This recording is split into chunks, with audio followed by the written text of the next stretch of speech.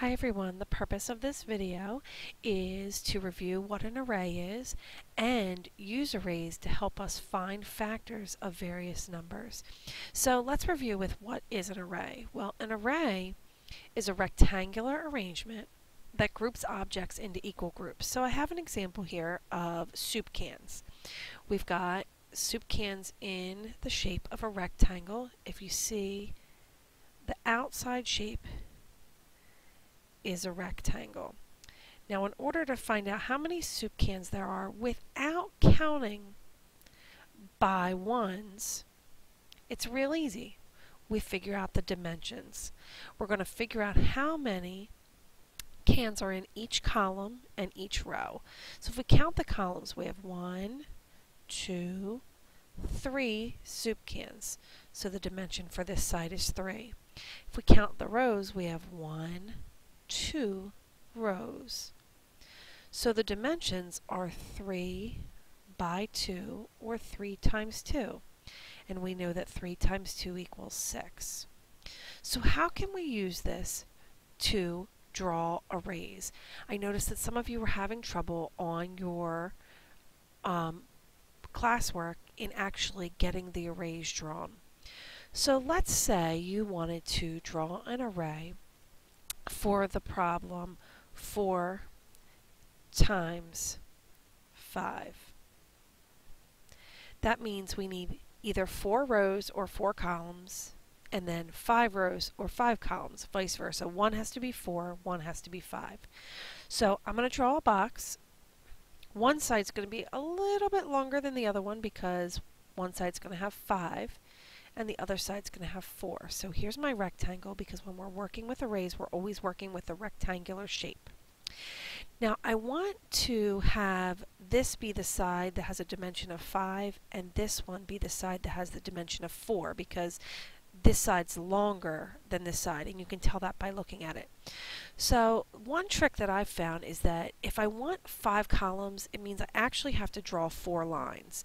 And watch what happens when I do that, because I'm drawing one less. So here's one line, that creates one box. And then I have an extra box here that I'm still going to divide up. We've got 2 lines, 1, 2, and then we've got this 3 here.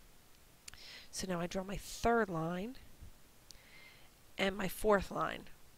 So I have 1, 2, 3, 4, 5 boxes. Now I'm just going to adjust these because they don't really look even yet. Some of the square rectangles are bigger than others, so I'm just going to slide these down to make them look like they're about even. So now I have 1, 2, 3, 4, 5 columns. Now I'm going to go ahead and I'm going to draw 3 lines because I have 4 boxes over here, so I'm going to do one less. So here's 1, here's 2,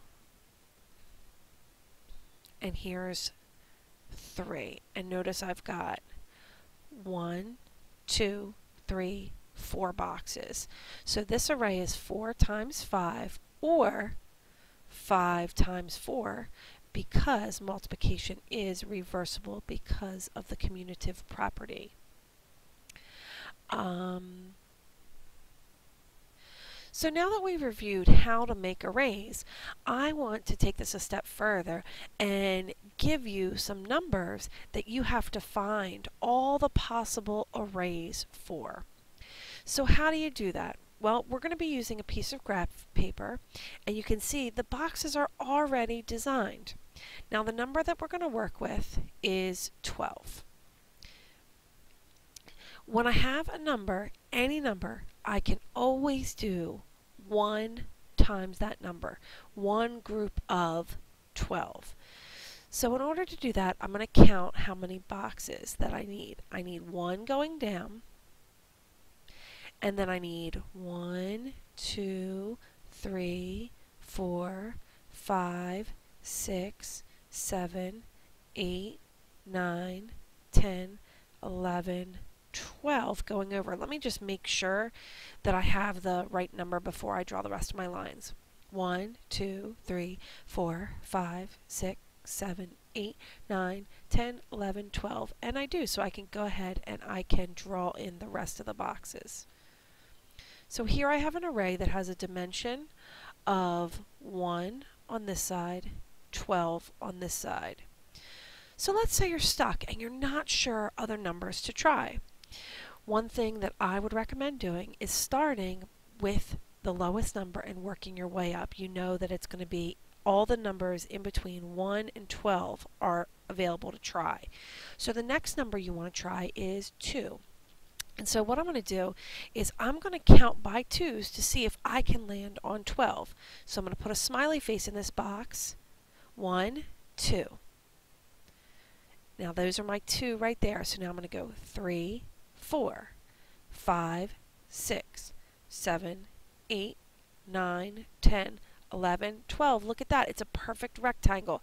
So that tells me I can use the factor of 2 to create an array for 12. So what are the dimensions? Well, I've got 1, 2 on this side, and then I have 1, 2, 3, 4, 5, 6 on this side. So the dimensions for this one are 2 times 6. Okay, so now let's try again. I tried the number 1. I've tried the number 2 and they both worked. Let's try the number 3. This time I'm going to pick flowers. So I'm going to count by 3 to see if I can make a rectangle that equals 12. 1, 2, 3, 4, 5, 6, 7, 8, 9, 10, 11, 12. Look at that. It worked. So now I've got another array. I'm going to draw my box around it.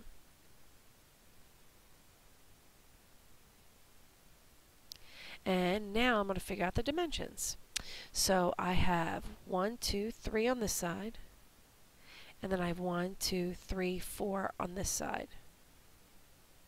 So now we've tried the number 1, the number 2, the number 3, and we're up to number 4. Well, I already know that 4 is a factor because I did 3 times 4.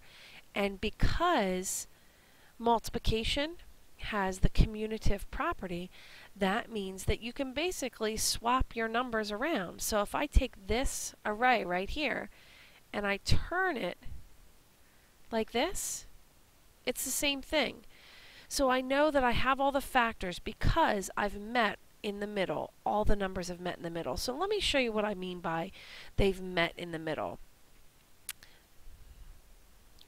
I have all of the factors that I had listed on this page right here. Let me just move this one down. Okay, so now we can do the split screen between the two. So I know that I had 1 times 12, which can be flipped around to 12 times 1. And then I have 2 times 6, which is my smiley face, and that can be flipped around to 6 times 2. And then I have 3 times 4. It's not very easy to write with this mouse. And 4 times 3. So now I want to show you what we talked about in class the other day about the upside down rainbow. That's a way that you can keep track to know that you have all the factors. Let me slide these guys up here. So we started with the number 1, and then we put the number 12 on the other side. So I have 1 and the number 12. Then we tried the number 2. And on this side we had 6 because it was 2 times 6. So now to keep the rainbow going, I'm using this rainbow color. And now I did 6. So 1, 2, so the next one's 3. And then over here is 4.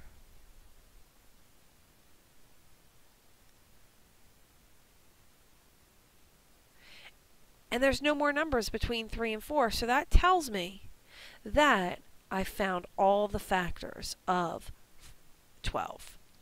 Now today in class, you guys are going to be working on finding factors of various numbers. Now there could be a time when you're counting off and maybe it doesn't make a rectangle. If that's the case, it means it's not an array or a factor of the number that you're trying. So let me give you an example. let's say that we're trying to find the factors of the number, oops, let's get rid of that pen, that crazy pen. Let's say we're trying to find the factors of the number 21. And I try 1 and 21 because I know that works. So the next logical number that I would try is going to be, the next logical number that I'm going to try would be 2. So let me get a large grid paper. Alright, so let's say I'm going to use the stars this time.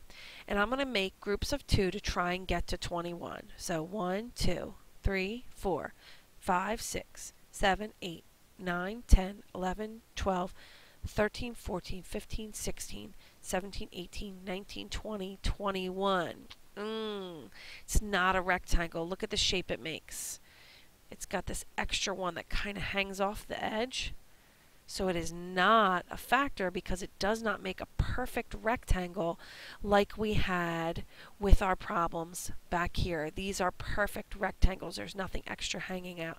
So if you try one that doesn't make a perfect rectangle, like this one right here where we had the factor, where we're trying to find the factors of 21 and I counted by 2's, that means 2 is not a factor. So you just tried it, alright, great, move on to the number 3. And then keep going, 4, 5, 6, 7, 8, 9, 10, until they meet in the middle. And that is how you find factors using arrays. So now it's your turn. Find all the possible factors for the numbers by creating the arrays for each 16 and 24. Good luck.